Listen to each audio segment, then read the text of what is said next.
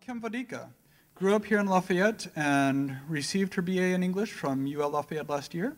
She is currently pursuing her MFA in poetry at LSU, where she's a teaching assistant and the co-coordinator of Delta Mouth Literary Festival. She has been published in Shampoo and Eclexographia and has broadsides forthcoming from Last Word Press. Along the way, she's been giving fantastic live readings throughout the area, bringing her unique and often discussed nihilistic style. So if you would lift your glass to the awful truth as it's been revealed to the years of youth, Kim Vodicka.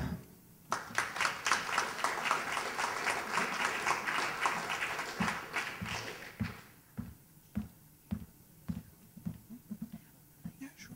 You want to hold this one? Is this one? Okay. Hi. I've never read in an auditorium before, so I don't know what that means to you, but I'm just going to sit here and read about 4 poems without stopping. This is Aesthesia Balderdash. Pretense, us lovely, turtle-dovely, never the laissez-faire, Eve-likenesses, hunter-gatheresses, and avant-gardian angels, leaning into it along all rows which roguely lead us to our Everest, nevertheless to be on the guest lust augustly, in unicorn with St. Elmo's fire in the dry, together Frigidaire. Easter eyes where a morphine bath is as put up the shutters to grace as waste is the fashion. Adulterous skulls overwintering in the Hamptons where too much attention was paid to the dust. Neuter sadness nearly blackboarded.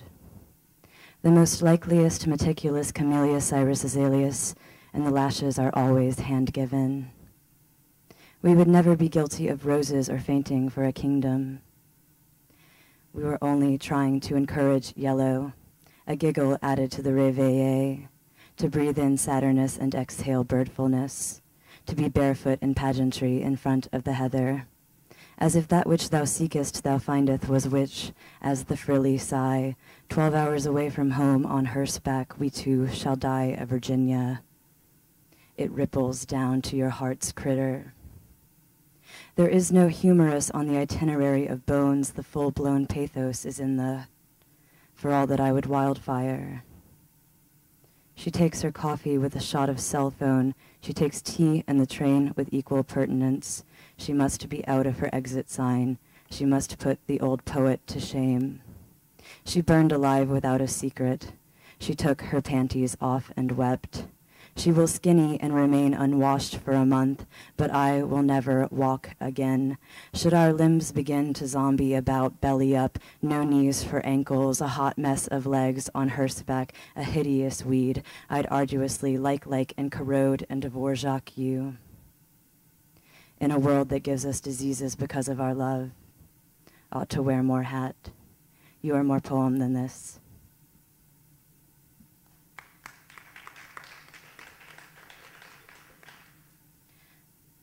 Artichokes. Resignedly I, rain-sickly, choke art.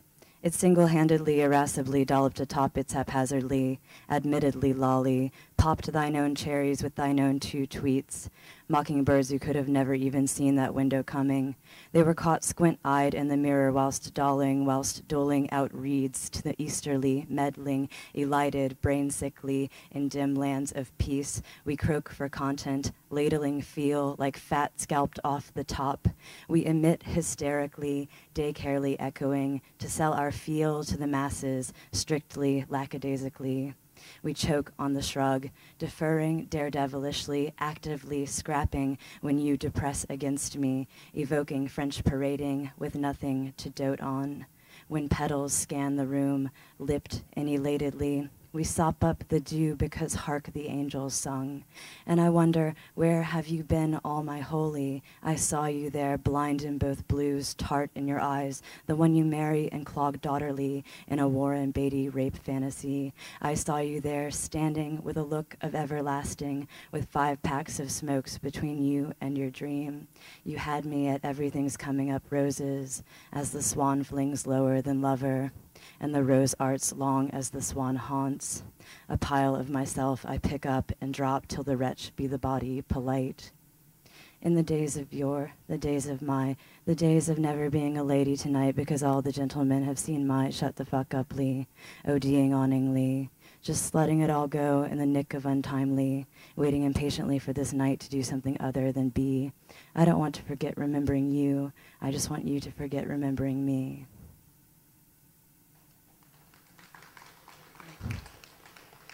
One more, or? Yeah? Okay. Okay. Margot Hemingway, High Priestess of the Avant-Garde.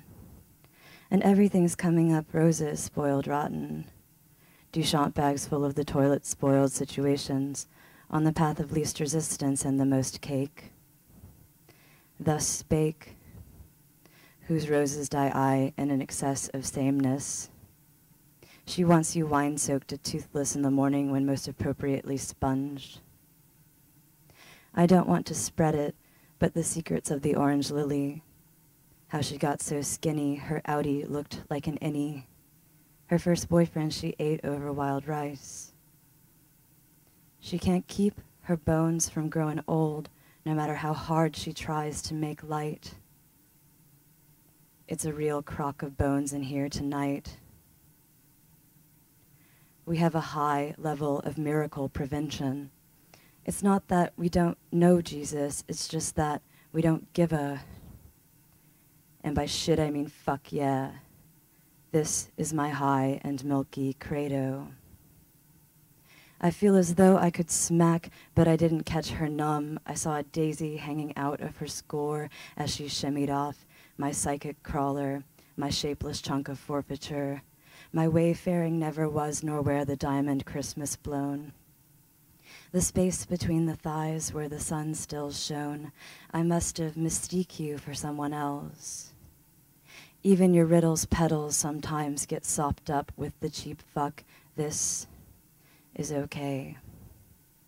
Your impatience grow despite your get-together. I don't want to spread it, but the needle vendor, the needling to death vendor, the dearth cadet.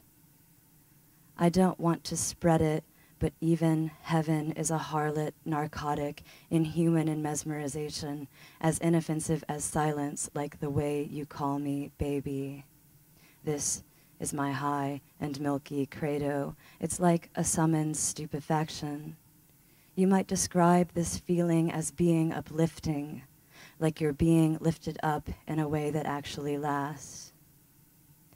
Not for the faint of bra unsnap. Kill the doctor, please. I neither want to know what's wrong with us nor with the moon. This cocaine nosebleed goes out to you. Margot Hemingway blossoms not a sweet. We left flowers in the space where her frontal lobe used to be. We felt so important with our underlying things. We were so lonely, though we were we. Thank you.